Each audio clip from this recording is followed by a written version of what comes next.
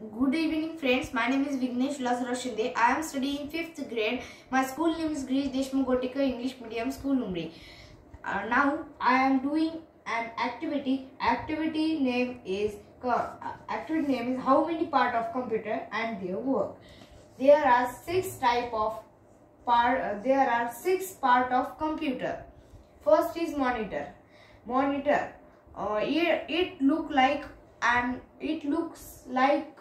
a television, and it shows our work, and it is output device. CPU store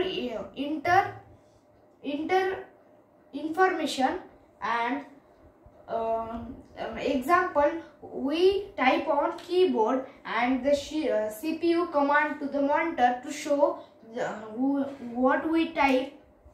That then keyboard helps to type, and mouse help to click and move the button and dragging.